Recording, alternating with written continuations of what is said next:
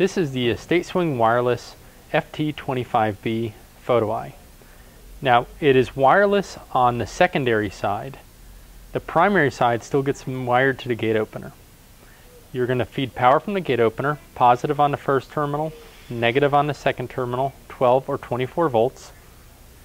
The third, fourth, and fifth terminal are normally closed, common, and normally open.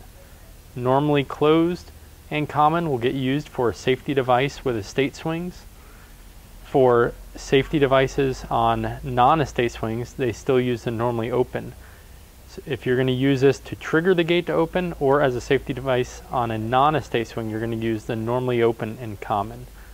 But for triggering the gate opener, you're always going to use a combination of normally closed and common or normally open and common. It just depends what you want this device to do and what type of gate opener it's being installed to. On the secondary side, you must use lithium 3.6 volt AA batteries. You cannot use standard AA batteries. When you attach power to the primary side, the light will not be on. There will be no indication of incoming power until the secondary side is lined up. You will then see the light on in the center. When something is interrupting the beam,